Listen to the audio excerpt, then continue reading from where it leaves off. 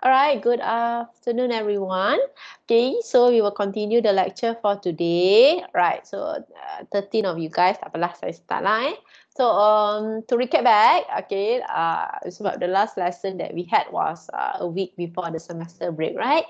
So, we already started chapter 4. Okay, so chapter 4, you know kan, kita nak we are developing the design equation for the reactor. So, kalau you remember, the week before, I already done on the batch reactor. So today I will continue the next one, PFR, and then I will continue with CSDR. So as I always tell you lah, kan expectation, memang when I explain the formula, you will get a little bit confused or you feel that it's a bit overwhelming, which is very, very normal. Okay, so bila saya, when I teach you how to develop the equation, you don't have to worry too much. Kalau tak faham pun macam the equation tu is being derived, it's very, very okay. Sebab as you can see, the questions that I will ask you in the tutorial, nanti when you do tutorial, is all application of the equation. Meaning yang penting, at least you understand, okay, what are the difference of the equation, and most importantly, how do we apply the different types of equations. Sebab as I told you, chapter 4 ada sampai 30-40 equation kan, so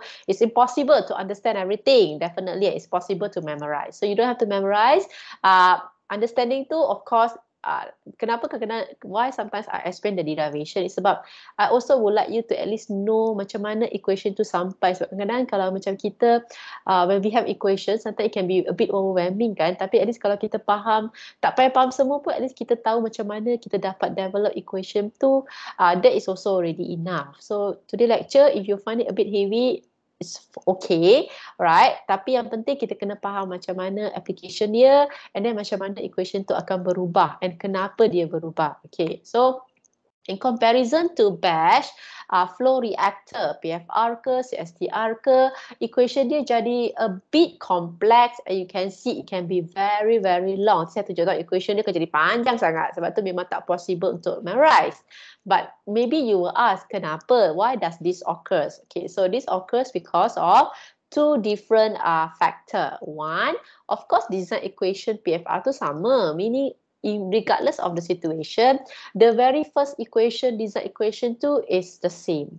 But what makes it a little bit complex is because the phase of our reactant, meaning are we talking about liquid phase ke, we're talking about gas phase? Sebab when we talk about different phase, the equation becomes totally different. Why? Because of the assumption of the volumetric flow rate. Okay, sebab for this tutorial tadi mungkin kamu dah dengar kan, if it's liquid phase, inlet-outlet volumetric flow rate ni sama. Maksudnya kalau kita ada cecair kan, so laju isi padu cecair ni masuk dan keluar reactor, sebab reactor ni kan open system, right? PFR, CSTR dia kan flow in, flow out.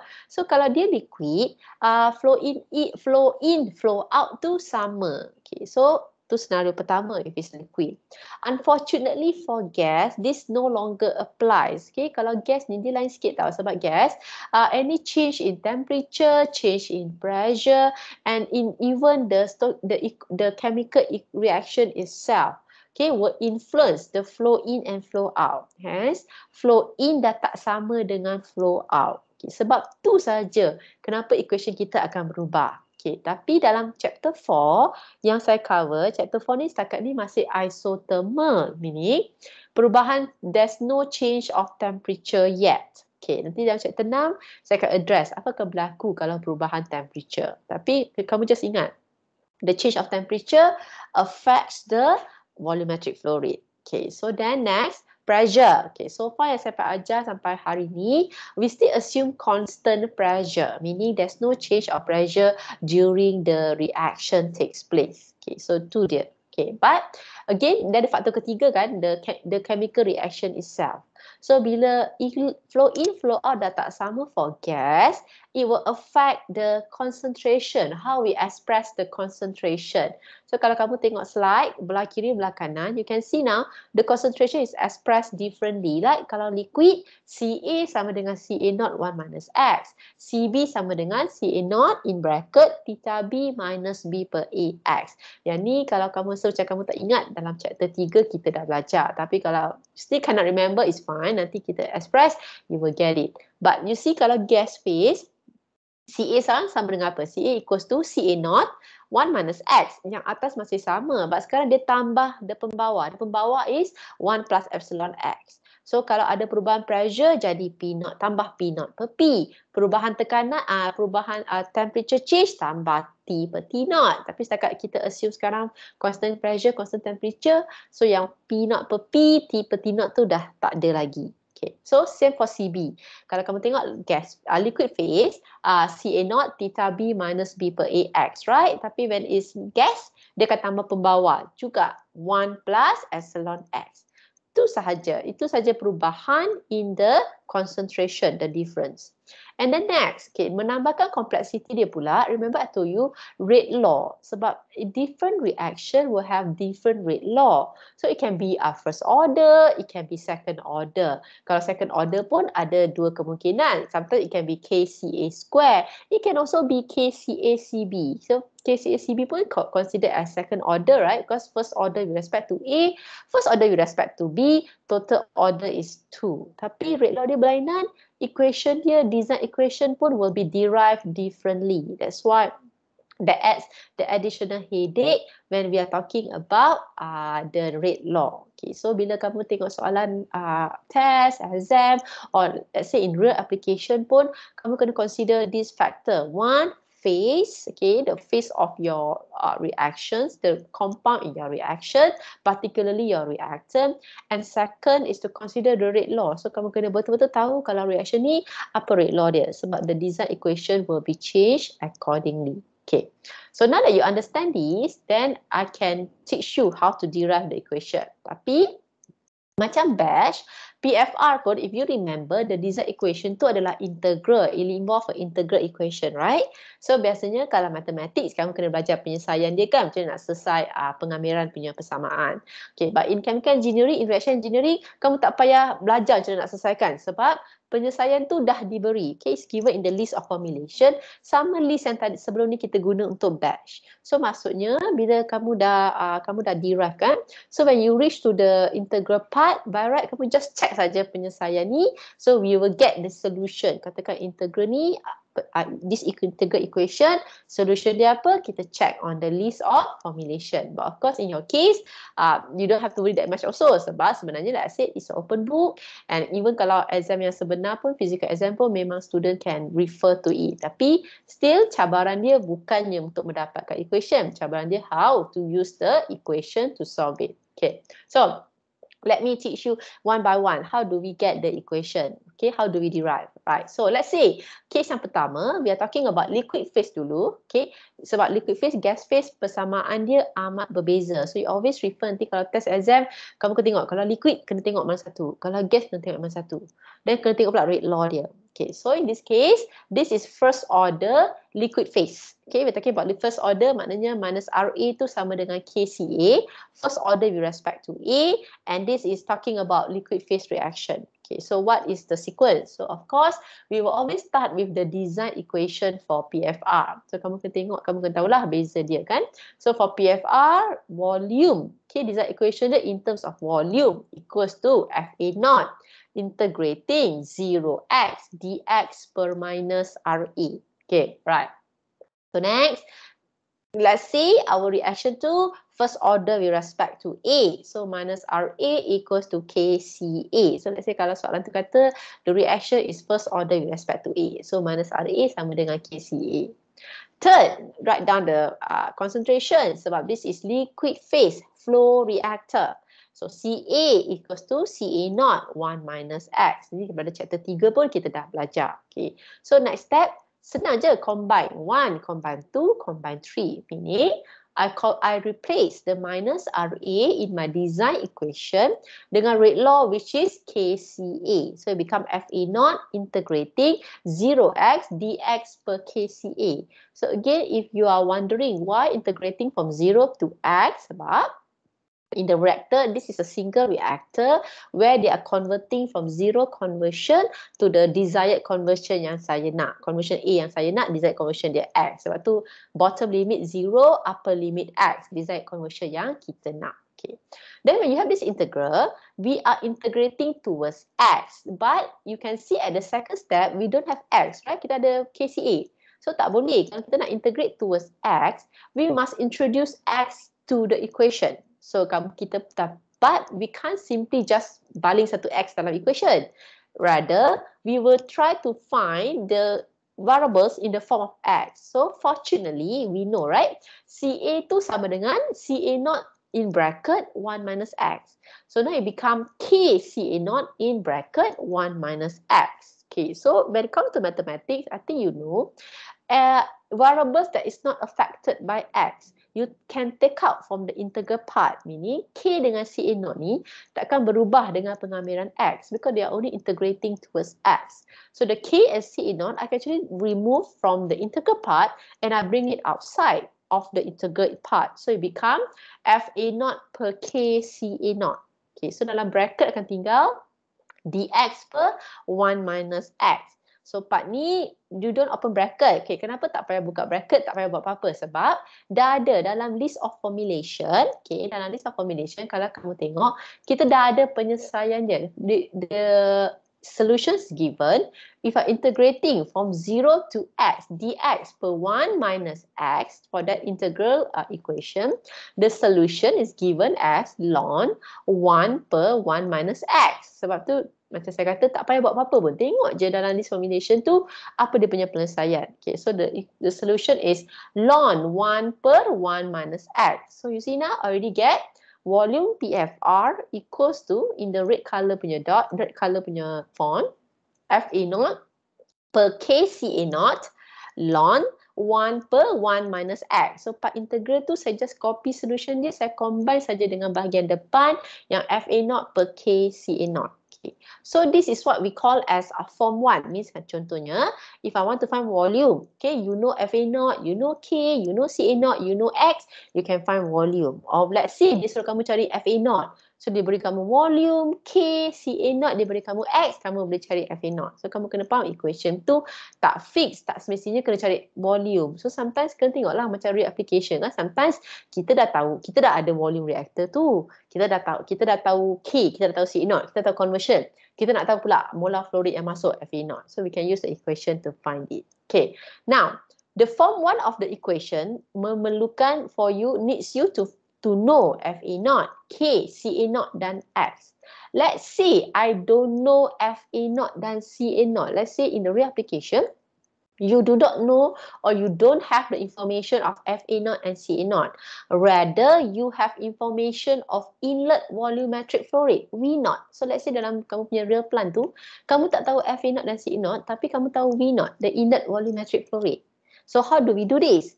You can still solve it because kalau kamu ingat, there's a correlation, right, between FA naught dan CA naught. Remember, FA naught divided by CA naught is actually equals to V naught, the inlet volumetric flow rate. So the form 1 equation tadi tu, instead of writing as FA naught per K CA naught, in bracket ln 1 per 1 minus X, I can also write it in the form of V naught per K ln 1 per 1 minus X, meaning FA naught per CA naught tu saya bahagikan, I divide it, I get V naught. So now I get the form 2 of the same equation, of which I can find volume if I know inlet volumetric flow rate, I know K, I know X. So kamu tengok tak beza form 1 dengan form 2. Kalau form 1, I know FA naught, I know CA naught, I know K, I know X. I can find the volume. Form 2, if I want to find volume, I know V naught, I know K, I know X, I can also find the volume. So, kamu kena tahulah.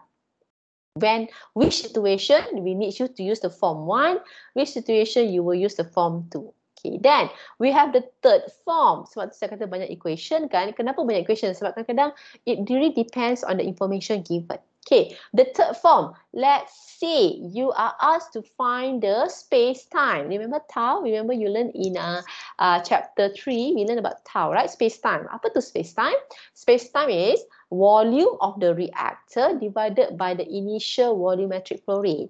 So let's say soalan tu or the reapplication, kamu tak nak cari volume, tapi you are asked to find the space-time. So using the same equation, you can still find space-time, tapi you have to tweak a little bit the equation, kan? Sebab on the left-hand side, volume. On the right-hand side, inlet volumetric flow rate per K ln in bracket 1 per 1 minus X. So if the inlet volumetric flow rate, I move from right to left. Kan mathematics kalau move daripada kanan ke kiri, daripada kalau dia ke atas, dia move to the left hand side, dia jadi pembawa, right? So now it become volume PFR per inlet volumetric flow rate. So kalau volume per inlet volumetric flow rate adalah apa? Adalah space time, right? So now you got the space time. So the space time for the PFR now equals to, since dah tak ada inlet volumetric flow rate, you're left with 1 per K ln in bracket 1 per 1 minus X. So now you can see you have 3 different forms of the equation, and you must remember this 3 is very specific kepada PFR, liquid phase, rate law minus RA sama dengan KCA. Dia kena fulfill all these 3 requirement baru kamu boleh guna equation ni. Kalau satu dia tak fulfill pun, this equation is no longer valid. Meaning, katakan dia bukan liquid, dah tak valid. Katakan rate law dia bukan minus RA KCA, equation ni tak valid. Ketiga, katakan dia adalah bukan liquid phase, tak boleh juga. Okay, so you must understand dia hanya kena fulfill tiga requirement ni, PFR, liquid phase, rate law dia minus RA KCA. Only you can use this equation. Then ada form yang berlainan kan, depends. Okay, it depends on information. Kadang-kadang kena guna form 1, or sometimes guna form 2, or sometimes the form 3 if let's say dia nak cari space time. Okay, so tambahan pula. Okay, kamu pernah belajar space velocity kan? Kalau dalam test 1, remember I asked you to do something like that, right? So then you must remember what happens to the equation pula kalau dia nak cari space velocity. So dalam notes saya memang tak letak space velocity ni. Saya nak student pandai, need to know how to kaitkan space velocity yang you learn in chapter 3. And in this chapter 4, saya bagi sampai space time sahaja. Space velocity you have to figure out yourself. Macam mana equation tu berubah kalau kita nak cari space velocity. Okay, so part tu saya tak bagi. I hope you can actually figure out yourself. Tak susah pun sebenarnya. You know how to do it. Okay, done. Okay, now we go to second order reaction. Okay, masih liquid phase. It's still liquid phase. Meaning, I change one situation. The two situations still valid. Still PFR, still liquid phase. I change one situation where now the rate law is minus RA equals to KCA square. So kamu kena tengok, kalau tukar rate law, even daripada KCA kepada KCA square pun, equation yang tadi dah tak valid. Kita kena derive all over again. Sebab tu dalam test exam, that is the challenge. Sebab kamu ada banyak sangat equation, kamu dah kena tengok mana satu applicable kat situation yang mana. Okay. So now kalau second order, design equation is still the same. Concentration expressed the same. As long as I don't change the phase, concentration is still expressed the same. Tapi apa yang berubah? Rate law. So sekarang minus RA equals to KCA square. So what happened to our equation? So what happens to our equation? So minus RA now, I replace with KCA square, right? Because the rate law changed. Okay, sama je konsep. When the integral part is KCA square, we cannot integrate. Sebab dia pengamiran dia, the integration is towards X.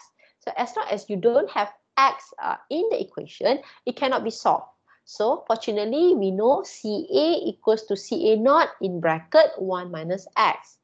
But in this case, dah berubah sikit because I have CA square, right? So CA square dia jadi apa? Equals to CA naught square in bracket 1 minus X square. So bila when you square on the left hand side, on the right hand side, all the variables must be squared as well. So itu become K CA naught square in bracket 1 minus X square. Okay, so kalau normal mathematics solution, if you learn from mathematics, kamu kena buka kurungan kan, jadi kuadratik, kamu kena solve. Okay, tapi reaction ni dia dah mudahkan hidup kita. They straight away give us already the solution. Meaning kalau kamu punya integral tu dx per 1 minus x square, kita dah tahu solution dia. Okay, so but before we go to that, then don't forget yang KCA naught square ni, because they won't be integrated towards X, or in other words, they won't change when X are integrated. Sebab dia tak berkait langsung dengan X. So the K and CA naught square tu you can take out from the integral part. So that's why we get FA naught per KCA naught square yang kat bahagian luar tu. Yang integral part become 0 to X dx per 1 minus X square. So sama je konsep dia. Katakan if you want to know how to solve it, you check list of formulation. part yang merah integral ni, kalau when you are integrating 0x, 1 per 1 minus x square towards dx, the solution dia sebenarnya adalah x per 1 minus x. Okay, tu solution dia terus dia bagi. Okay, so what do you do? Solution, combine sahaja the part yang tadi yang kat luar tu, which is FA0 per KCA0 square. So now you get the first form of the equation to find the volume PFR, tapi ni adalah berbeza because this is for the second order reaction. So tadi kamu nampak berbeza kan? First order lain sikit, second order lain sikit. Okay, so that's the first form.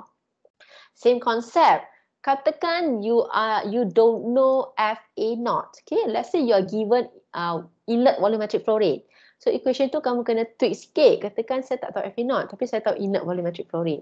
You can still use the same equation tapi you have to change a little bit because you know if I have one FA0 at the top and one CA0 at the bottom, so FA0 per CA0 I will get V0. So atas tu sekarang dah jadi V0, dah tak ada FA0. Tapi yang kat bawah jadi K CA0. CA0 tu satu je masih ada sebab kat bawah kan CA0 square. I can only divide by 1 CA0, right? So 1 CA0 remains. So in bracket, X per 1 minus X. So you get the second form of which both form pun nak cari volume. Okay, so kalau kamu tanya saya, mana satu yang nak guna? Yang satu you depends on the information that you have. Kalau kamu tahu FA0, tahu CA0, gunalah form pertama. If let's say you know V0, you can use the second form. Okay, and then lastly, the third form is for space-time. Sama je konsep, kita pun nak cari space-time. So nak cari space-time maksudnya the V0 on the left, on the right hand side, bawa ke sebelah kanan, dia jadi division, right? So volume per inlet volumetric flow rate, I get the space-time.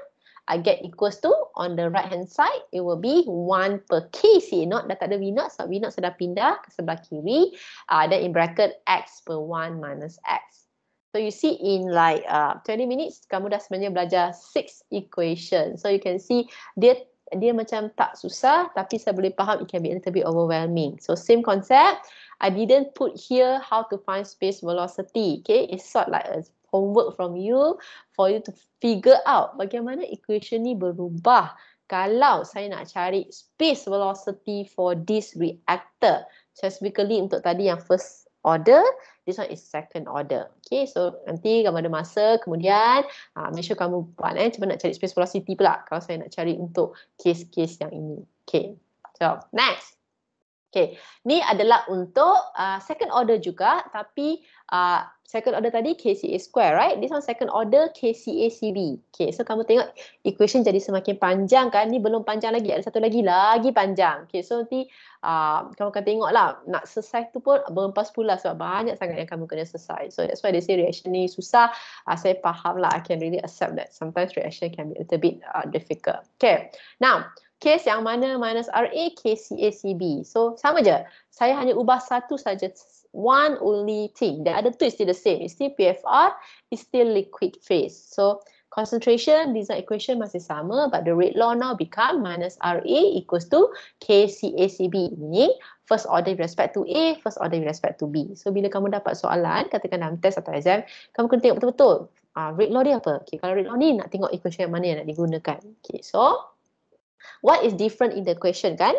Okay, now tadi we only need to know concentration of A sebab rate law dia KCA square. Yang sekarang ni we have additional one. We also need to know how to derive for B sebab dah ada CB. Okay, so nak derive concentration B, CB equals to for liquid phase equals to CA0 in bracket theta B minus B per AX. Okay, so original equation dia kita derive, dia mesti theta B minus B per AX. Okay, tapi di sana kamu kena really understand. Okay, sebab nanti kita akan guna integral formulation kan. Tadi saya ajar kamu integral equation tu. Because of the limitation of the integral solution yang tadi tu, so yang B per A dalam equation ni harus menjadi satu. It has to be one. Only we can use the integral formula yang diberi. Okay, tapi don't worry, katakan kalau dalam exam ke, kalau dalam test, I will make sure yang B per A ni adalah nisbah stoichiometric coefficient dalam persamaan kimia tu kan. So, don't worry, kalau let's say I come up with this question, I will make sure yang B per A tu satu supaya kamu tak payah confused kenapa tiba-tiba tak. Okay, but original dia mesti ada B per A. Okay, tapi bila kita nak guna integral ni, B/A itu harus menjadi 1. Baru kita boleh solve. Alright, so that's why you will see the equation is written as CA0 in bracket theta B minus X. Okay, kamu kena faham yang B/A itu bukannya setiap kali 1. Just like bila sampai integral part ni dia menjadi 1, tapi kamu tak payah bimbang juga. Memang saya make sure kalau kamu solve equation macam ni, memang B/A itu saya jadikan 1. Okay, done. Right, done. So now we will solve it. We will combine again. Design equation, rate law, concentration. Okay, so the rate law minus RA we replace with KCA/CB. Okay, sama je konsep. CA/CB tu we change in the form of CA0 dan X. Sebab tu CA we change into CA0 1 minus X. CB we change into CA0 theta B minus X. Okay, sebab ada 2 kali CA0, right? That's why you see here we have K CA0 square. Satu CA0 datang pada CA, another CA0 comes from the CB just now. Okay, so same concept.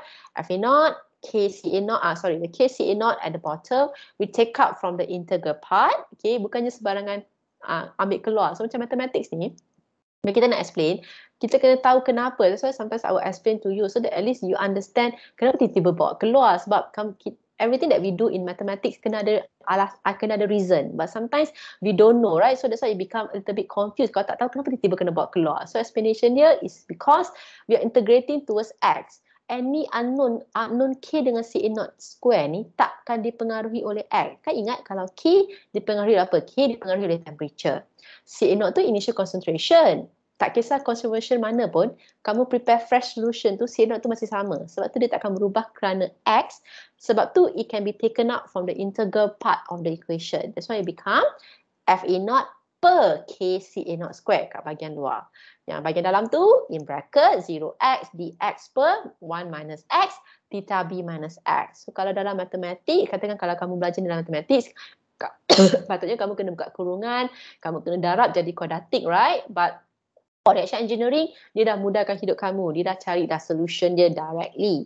So, if you check the list of formulation, if you have this integral yang bahagian merah ni, solutionnya dah diberi. Tapi solutionnya panjang. Solutionnya given as 1 per theta b minus 1. Theta b kamu pernah belajar kan? Chapter 3 pun kita pernah belajar kan? Masih theta b yang sama, tak berubah pun. 1 per theta b minus 1. Ln bracket theta b minus x over theta b bracket 1 minus x. Itu yang paling susah. Ada bracket, ada semi bracket, ada sub bracket lagi. Okay, so bila nak solve ni pun you have to be very careful. So sometimes student dia dah boleh tulis equation dia. Tapi bila solve dia terlupa pula part yang bracket. So mathematics tu kamu kena betul-betul practice. Kamu kena tahu kalau ada bracket mana satu yang kamu kena kira dulu. Okay, so then don't forget yang bahagian luar tadi FA0 per KCA0 square tu masih ada. So you get the form 1 to find volume for the specific rate law R minus RA equals to KCA/CB.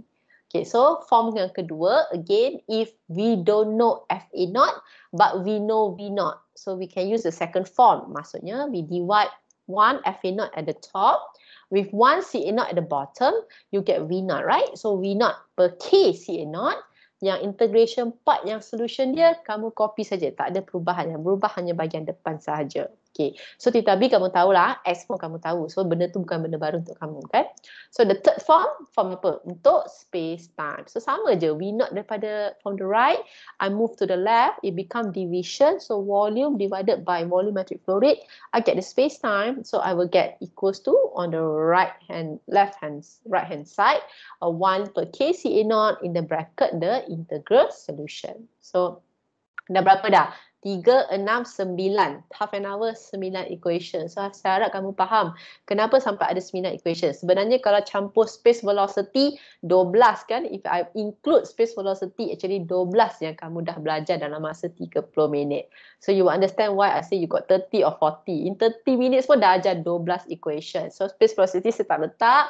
When you have time, I understand you got a lot of other courses, bukan courses saya saja. I don't expect you to do immediately. Tapi jangan lupa, maybe bila kamu belajar untuk test, sebab dalam test kedua saya cover chapter 4, 5, 6. So before test tu jangan lupa tulis juga kalau space velocity macam mana bentuk dia. Sebab I can also ask you in the form of space velocity. Okay, so a little bit homework for you guys when you have free time.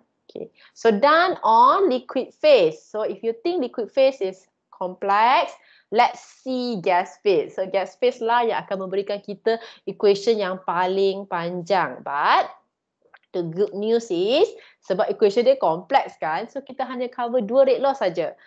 KCA dengan KCA square. Kita tak cover KCA CB sebab nanti kamu tengok KCA square pun equation dia dah panjang satu kertas. Kalau KCA CB saya rasa beberapa kertas kot. So we only cover untuk gas phase KCA, KCA square, kita tak cover KCA CB. Tapi it doesn't mean benda tu tak wujud. Wujud je, boleh je berlaku. But the solution will be more complex and frankly, rate law yang quite common is usually kalau untuk KCA, KCA square, KCA CB. But untuk gas ni, gas KCA CB is not so common lah. But I won't say it won't happen. Dia boleh berlaku. So tapi penyelesaian jadi kompleks and you have to refer to mathematics punya formulation to solve that. Okay, so now when we go to gas phase, apa sekarang yang berubah? So sekarang yang berubah dah dua benda, right? One, the volume design equation sama. But I change two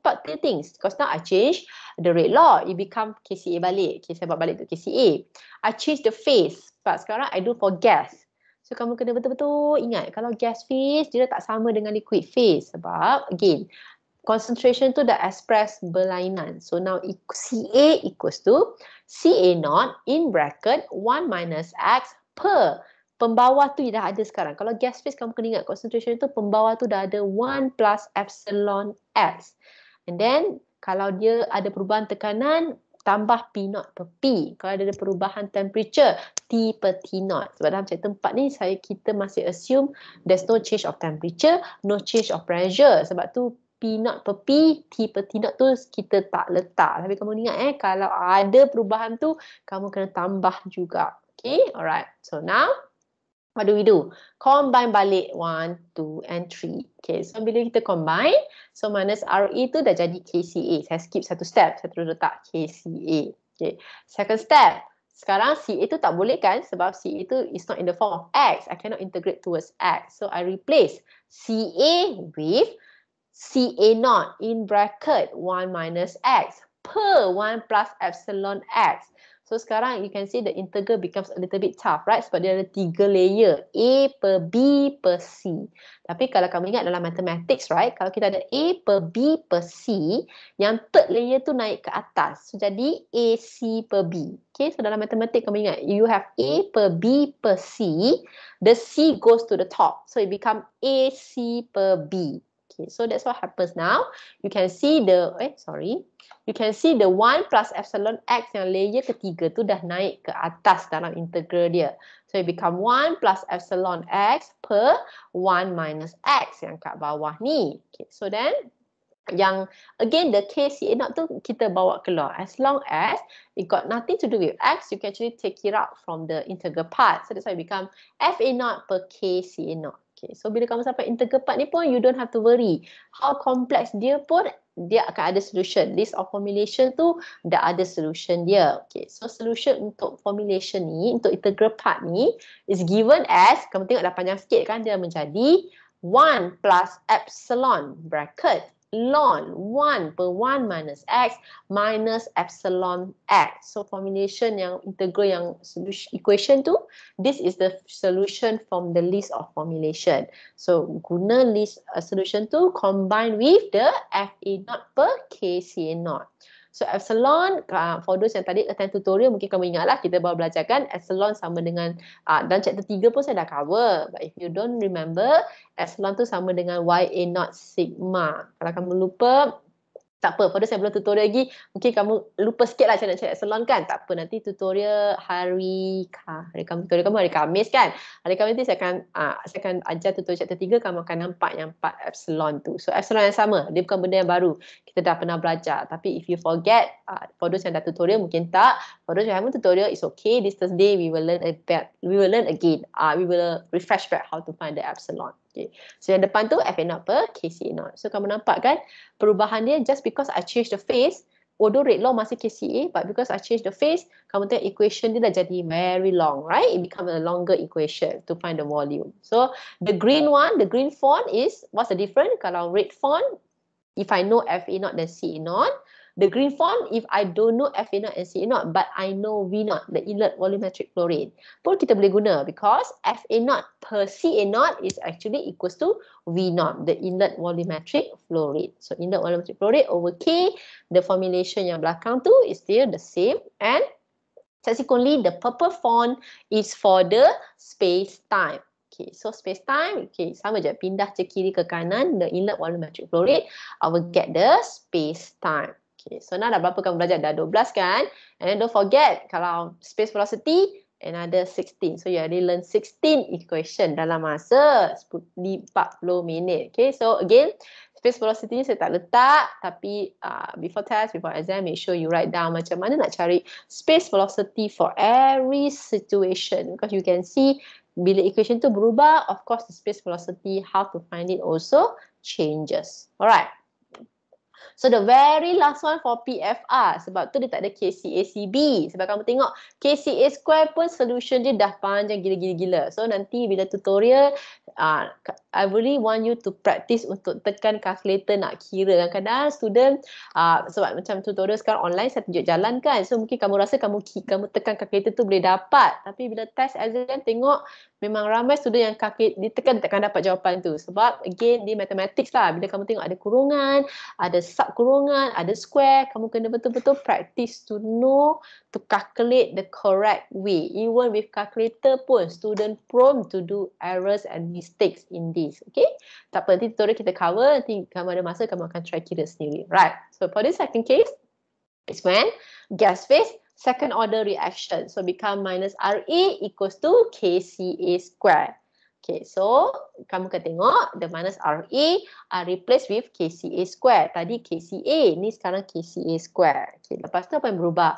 CA tu tak boleh dalam bentuk CA, right? It's in the form of CA naught and X. Tapi sekarang dia adalah CA square. So dia jadi kompleks sebab kalau CA square equals to CA naught square.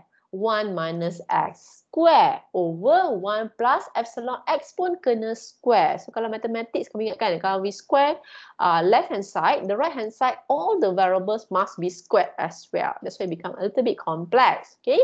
And then tambah complexity, dah ada 3 layer, right? A per B per C. Tapi as usual, the C goes to the top. So the 1 plus epsilon X square in the bracket goes to the top. Okay, divided by 1 minus X square, yang tadi yang layer B tu masih ada. Dan yang KCA naught tu, I bring out. I take it out. So become FA naught per KCA naught square. Ni kat luar. Yang formulation, the red font here, okay, the integral equation tu, as I told you, of course kalau kita nak solve ni kompleks gila. That's why they give us the solution. Checklist of formulation, solution yang paling last sekali sebab dia solution yang paling panjang. And the solution is given as, saya nak tulis, saya memang tak hafal formula solution dia sebab solution dia panjang, is 2 epsilon in bracket 1 plus epsilon ln 1 minus X plus epsilon square X plus in bracket 1 plus epsilon square X per 1 minus X. The good news is this is the longest equation that you need to use. Okay, that's the good news. The good news, another good news, tak payah pun hafal. The not so good news, penyiraan dia jadi panjang. So memang student selalu this equation ni memang ramai student yang akan tumbang lah dikira sebab dia ada different operation. Dia ada ln lagi, dia ada bracket, dia ada square. So you must really practice to get the correct calculation for this. Okay, so then combine dengan FA naught per KCA naught square. So we have form 1. Okay, form 2 tu kalau kita nak tahu in the form of inlet volumetric flow rate, V naught. Yang form ketiga pula, the form 3 is when kita nak cari space time. Okay, form 4 yang saya tak tunjuk ialah space velocity. Okay, so that one you have to do by yourself lah. Alright, so again, sama je konsep dia. Okay, so you can see, hopefully you can see kenapa we have different equation. As I told you, perubahan dia sebab 3 types of reactor, phase and rate law. So whenever you see questions, sebelum kamu nak pilih equation, kamu kena betul-betul tengok ketiga-tiga benda ni supaya kamu tak confused. I can change rate law, I can change the phase. So kamu kena really check mana satu equation yang kamu digunakan. So in total for PFR, 24 lah kan. So 24 equation in PFR by right. Sebab liquid, gas, rate law yang berlainan. Okay. Right, done. Okay. So then, as I told you, okay, bila kita nak solve PFR ni, kan saya beritahu kamu, saya tunjuk jalan pengiraan semua kan. So kamu ingat, bila kamu solve, you use the final equation tau. Bukan kamu guna derivation tu untuk solve. Kalau kamu nak guna pengamilan tu pun, kamu kena solve until get the final equation ni, baru kamu ganti dengan nombor. Okay, so don't forget that part. For your case, saya dah mudahkan hidup kamu sebab saya dah cari the final solution. Your job is just use the final solution untuk cari the answer. Okay, you don't have to derive all over again. Okay, kalau kamu nak derive pun jangan pun ingat. Kamu kena derive dengan menggunakan variables tu. Jangan derive guna nombor. The number can only be replaced in the equation after the equation has been integrated, has been dah kamir, baru kamu boleh guna. Okay. Right, so that's the meaning of this slide. Derive first, baru ganti dengan nilai. Okay, so right. So this is example 2. Example 2 saya takkan discuss as usual because information semua saya dah ada, penyelesaian pun saya dah ada. Yang saya nakkan daripada students is kamu saya tak bagi jawapan akhir. Saya nak kamu praktis sendiri, kira dapat tak jawapan akhir, and if you have friends, you ask your friend to calculate together. I can assure you kalau 5 orang kira kan, kebangkalan 5 orang dapat jawapan yang berlainan, or maybe 3 ke akan dapat jawapan yang berlainan. Very rarely all 5 will get the same answer. So all the details of the calculation saya dah tunjuk. So kamu macam mana kamu nak buat soalan ni, kamu tengok soalan, senang je kerja kamu. Tengok soalan, okay, tengok jenis reactor, tengok rate law, tengok the phase. So you know these three, okay, you will choose the right equation. For example, dalam case ni, this is actually second order gas phase, KCACB. So equation yang paling panjang tadi yang kita derive lah kan. Okay, so then your next step, cari je nilai dia. Means kamu kena ganti dengan nilai lah. So kamu kena tahu epsilon berapa, so on and so forth lah. X, K, C, not so on and so forth. Okay. So when you replace all the value, as a homework for you, maybe you can do even a challenge among you guys. Maybe you take 5 of you ke 3-4 orang, cuba 3-4 orang tu kira, tengok dapat tak 3-4 orang jawapan yang sama. Very unlikely semua orang akan dapat jawapan yang sama, mesti ada jawapan yang beza-beza. So then you will see siapa sebenarnya yang kira betul, siapa sebenarnya kira yang tak betul, and part mana tu yang betul tak betul. Okay, so that's homework for you, right? Okay, so sekarang dah makin susah chapter tu, so saya tak boleh macam everything given to you. You have to do a little bit of practice. Yes, ada soalan ke? Tak ada? Tekan. Ya, betul. Yes, Amar. What is it? Saya nak tengok balik soalan tadi. Tengok balik soalan tadi. Kenapa ya? Sebelum tu. Sebelum tu, yang ni? Soalan yang ni? Okay. Kenapa ya? Okay, thank you. Saya nak snack. Oh, tapi slide tu ada. Saya letak dalam WhatsApp saya. Kalau kamu tak boleh catch pun tak apa. Dalam WhatsApp saya tu, kamu klik tu ada notes tau. Memang all my chapter tu ada notes juga. Okay, make sure kalau tak dapat catch up lah dalam saya punya WhatsApp tu ada notes juga. Soalan yang sama juga. Okay, betul. Alright. Okay, so next one, sepagi 15 minit lagi saya cover sikit untuk CSTR. CSTR senang. CSTR is very easy sebab design equation dia tak kompleks. Design equation dia tak ada integral. It's a very linear equation. So CSTR saya paling suka nak ajar lah. CSTR is easy. Tapi sama juga, dia pun ada 24 equation yang berlainan. Kenapa? Sama je macam PFR. Sebab kita ada different phase, different rate law. Sebab ada different phase, different rate law, we have different equation. So in fact not 24, it should be 28 sebab KCACB pun boleh untuk gas phase CSTR. Tapi equation jadi panjang lah. Alright, so I will go a little bit fast sebab sama je konsep dia. Yang penting kamu kena faham the selection of the rate, selection of the equation when it comes to the question. Okay, so let's say I do now. First order, kita start dengan liquid dulu Liquid, first order reaction. Okay, so apa yang berubah sekarang? Design equation dia berubah lah sebab ni CSTR kan. So CSTR kamu kena ingat. CSTR, single reactor, equation dia Fa0x per minus Re. So kamu kena bezakan tadi PFR tadi ada integral part, right? CSTR ni senang. Just Fa0 X per minus RA, single reactor. Okay, then rate law dia KCA. Let's say kita buat KCA. Let's say this is liquid phase. CA equals to CA naught 1 minus X. So what do? We combine 1, 2, and 3. Tapi this is much easier to combine lah, right? So first step, minus RA, I replace with KCA. Second step, I replace the CA with CA naught 1 minus X. Okay, so maybe you might ask, kenapa kena replace? Doktor tak ada pengamiran kan? Tetapi remember, most of the time I told you, we won't know CA. Dalam aplikasi sebenar pun, jarang engineers or the technologists will measure the CA. We will always talk about CA naught, the initial concentration, and we will talk about conversion X. Sebab tu CA tu pun kita akan jadikan dalam bentuk CA naught and X, which is CA naught in bracket 1 minus X. So you get the form 1 of the equation to find the volume. Okay, so much easier kan sebab dia linear equation kan.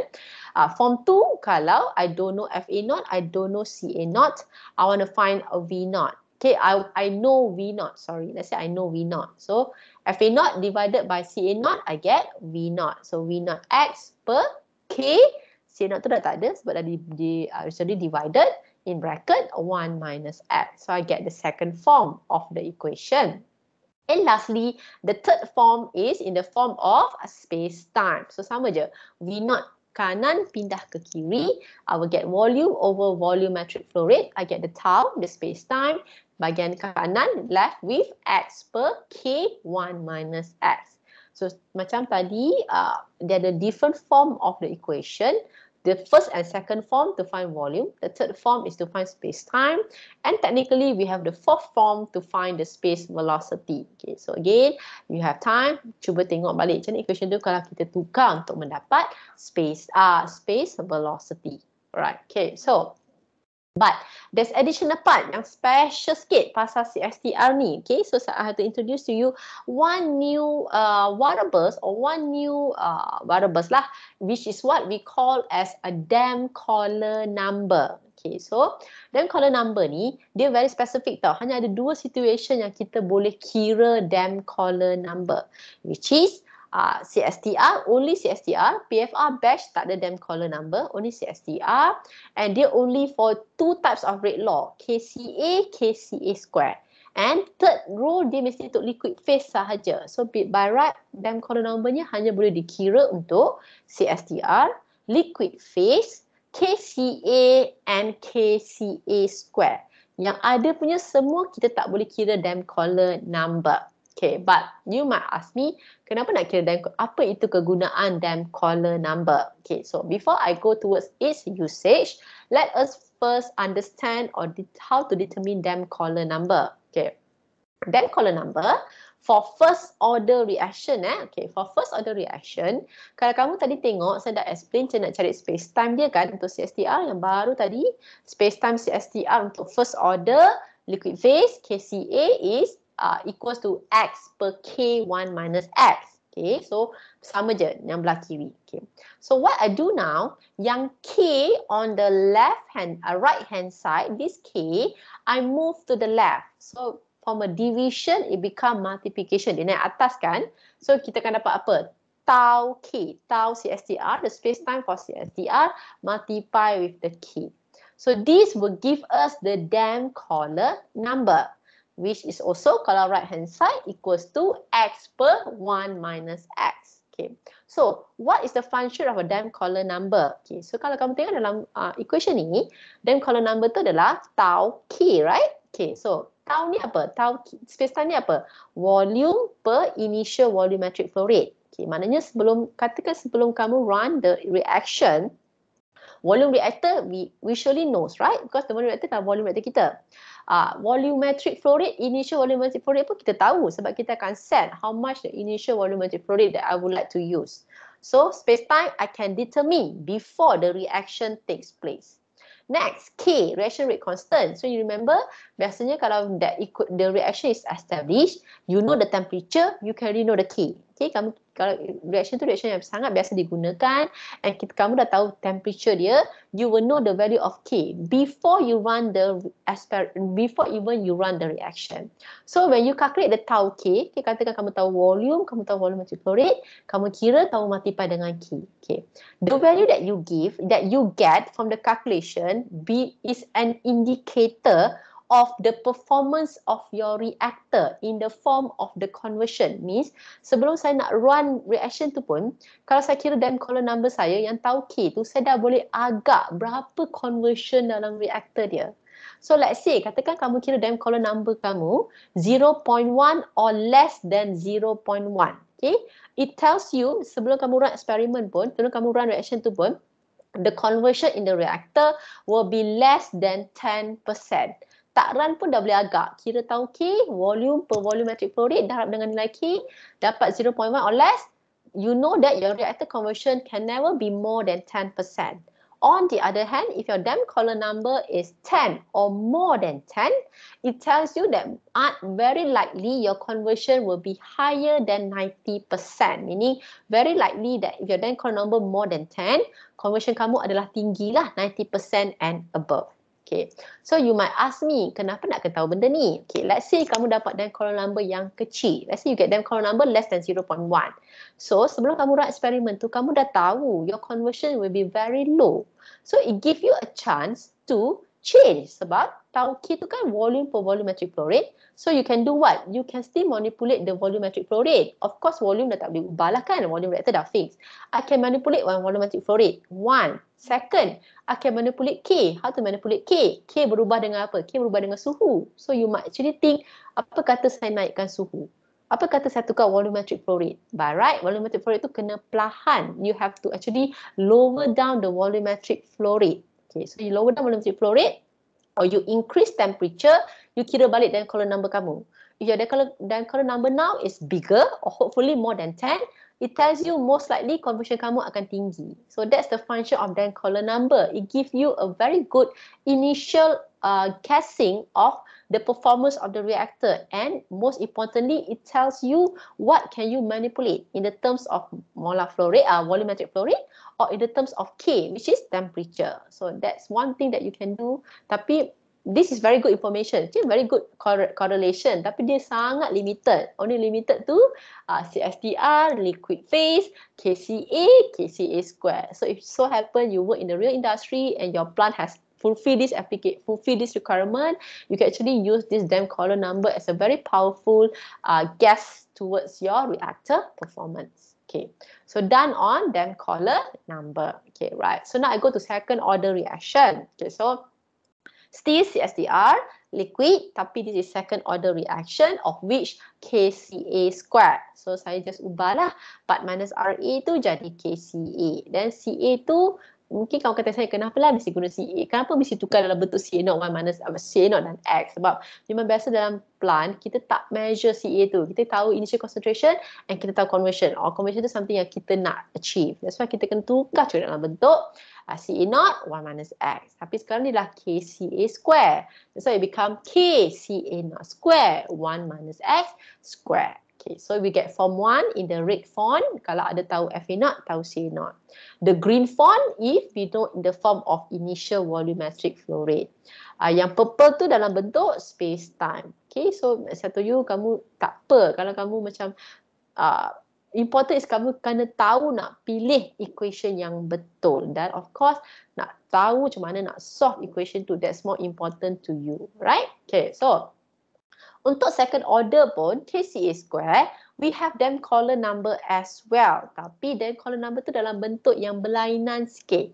Okay, so tadi from the second order KCA square, you know the equation given space time equals to X per KCA0 in bracket 1 minus X square. Okay, so for the second order, dam column number dia, saya akan pindahkan K dan CA0.